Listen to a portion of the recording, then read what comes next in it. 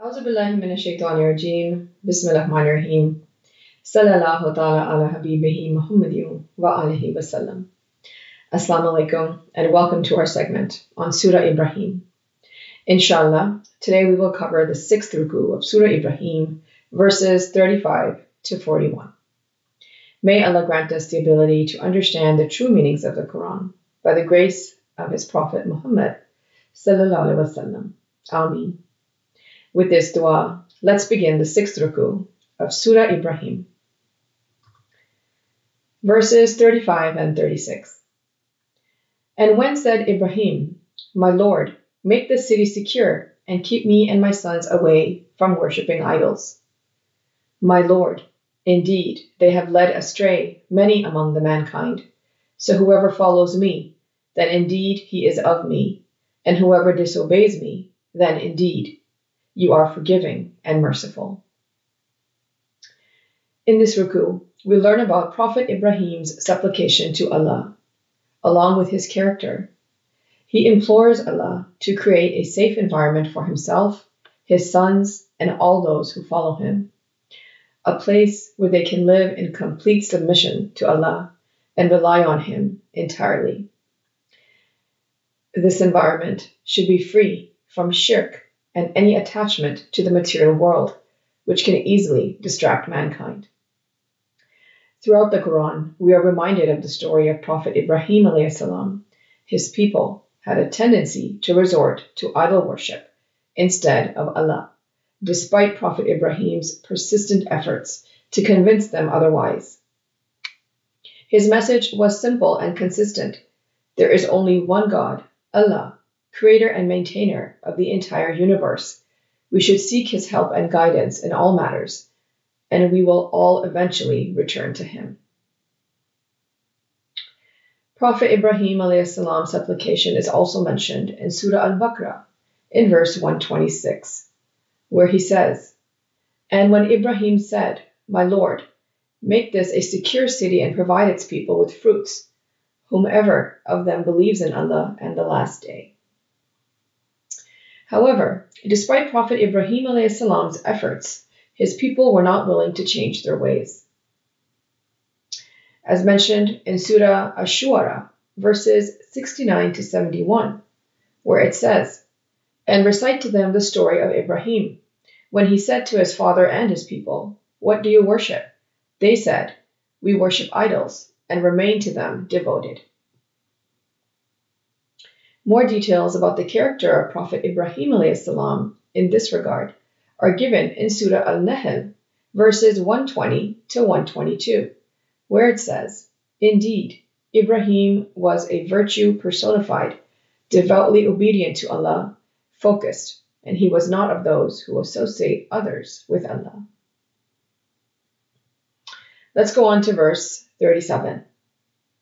"Our Lord, indeed I have settled some of my descendants in a valley not cultivated, near your sacred house.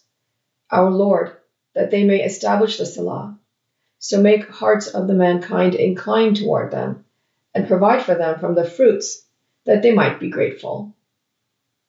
The supplication of Prophet Ibrahim alayhi salam continues. Here, he speaks of his obedience towards Allah. He did exactly as was told. He left his wife and son in the vast desert, alone without any food or water, where they were supposed to establish themselves and spread the message of Allah's oneness. Because of their sacrifices and firm faith, an entire community blossomed, transferring a barren desert into the flourishing city of Makkah, as we know it today. And here, Prophet Ibrahim alayhi salam is asking Allah to make it easy for all his descendants after them in their mission. As we now know, it became the home of the Quraysh and the Holy Prophet sallallahu alaihi wasallam, and a destination for pilgrims from across the world who come every year to make themselves firm in their faith. The sacred house is also mentioned in Surah Al-Ma'idah in verse 97, where it says, "Allah has made the Kaaba, the sacred house, established for the mankind, and the sacred months, and the sacrificial animals, and the garlands, so you may know that Allah knows what is in the skies and what is in the earth, and that Allah is knowing of all things. Let's go on to verses 38 and 39. Our Lord, indeed, you know what we conceal and what we declare, and not is hidden from Allah anything in the earth and not in the sky. All praise to Allah, the one who has granted me in old age Ismail and Isaac. Indeed, my Lord is the hearer of the supplication.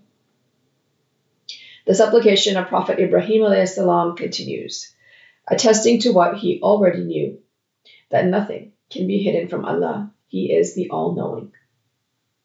As is also mentioned in Surah Al-Imran in verse 5, where it says, surely nothing on earth or in the skies is hidden from Allah. If we only become mindful of this fact, we will never be able to do anything wrong, as we would have a feeling inside of us always that Allah is watching us. We are also reminded here that Allah answers the supplication of sincere and steadfast believers.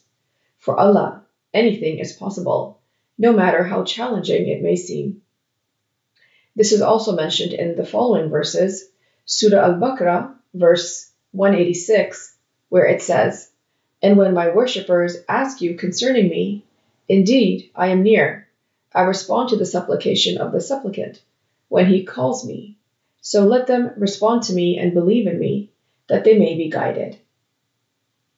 And also in Surah An-Naml in verse 62, where it says, or who responds to the distressed one when he calls upon him and removes the evil and makes you inheritors of the earth?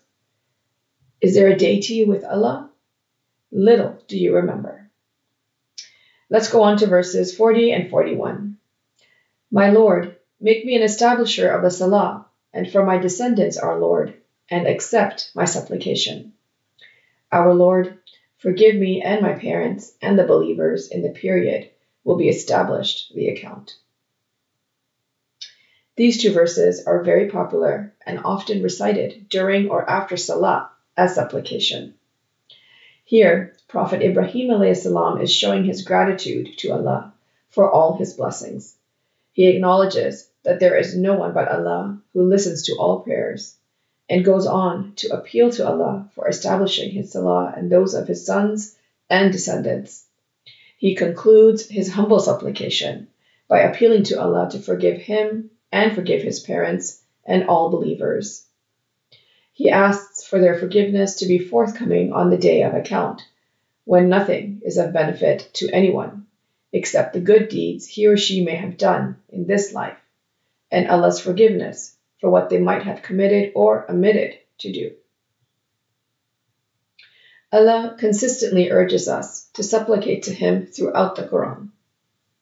As stated in Surah Ghafir in verse 60, where it says, and said your Lord, call upon me, I will respond to you. This concludes Ruku 6 of Surah Ibrahim.